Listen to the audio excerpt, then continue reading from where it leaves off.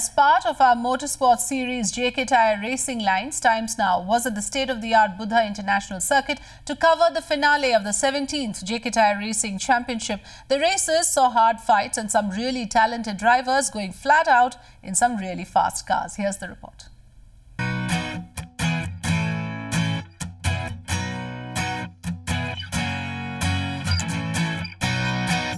The fourth round of the 17th JK Tyre Racing Championship moved to the world-class Buddha International Circuit, inarguably the country's best racing circuit.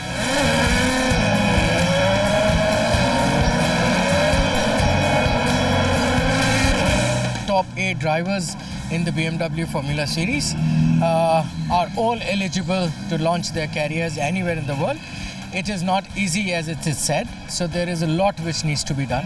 So I would want to mention Arjun Maini, I would want to mention Nayan Chatterjee, I want to mention Kush. There are a few of these kids who are already kind of breaking the barriers and are where they should be. But as I said, anybody out of the top 8 today from India under the age of 15 or 16 are eligible to go and prove their mettle anywhere in the world. The championship runs 3 racing categories: the International Spec Formula FB02, the Indigenous Formula LGB4 and the single-make Volkswagen Polo R Cup. The grids of all the categories had some of the country's youngest and best racing talent.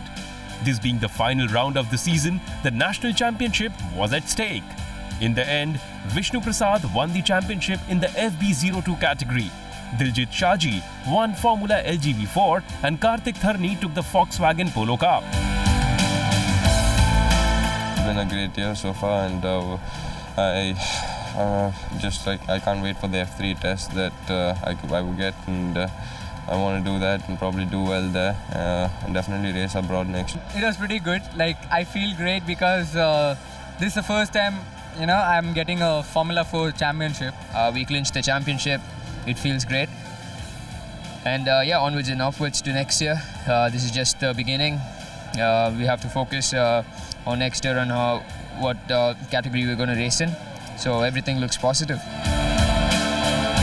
JK Tyre has been holding up the mantle and has been honing driving talent in the country for close to 2 decades now. And seeing the driving talent on display over the weekend, it looked like they have invested in a bond that is set to pay off huge dividends.